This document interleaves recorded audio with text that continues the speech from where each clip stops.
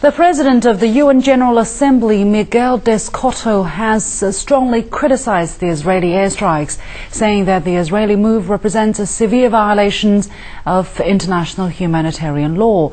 He said on Sunday, Israel's behavior is the commission of wanton aggression by a very powerful state against a territory that it illegally occupies.